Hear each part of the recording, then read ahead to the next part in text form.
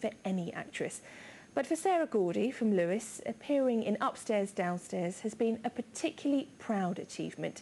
Sarah has Down syndrome and, as Charlie Rose reports, her talent for acting is helping her cope with her learning disability. When Sarah Gordy realised she would be appearing in prime-time BBC costume drama Upstairs Downstairs, it was the highlight of her career so far. I received a call from my agent directly on my mobile, so now I got a job on Upstairs and Downstairs. And to me, it was the most happiest moment I ever had.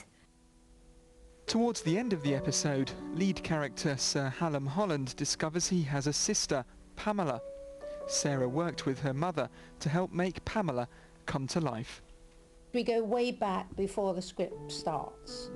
So with Pamela, Pamela's got a backstory that's just between Sarah and I, because she has to know who she is before she can do anything. And that's why, how she reacted to her brother was natural. When Lady Pamela felt when she first met her brother, she was really happy, really proud of her brother, and her world is her brother. Sarah's also been in several adverts and television dramas.